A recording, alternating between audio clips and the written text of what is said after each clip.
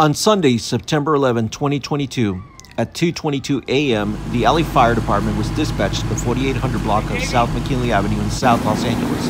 Firefighters encountered a one-story church with heavy smoke showing. Firefighters mounted an aggressive interior attack trying to find the scene of the fire.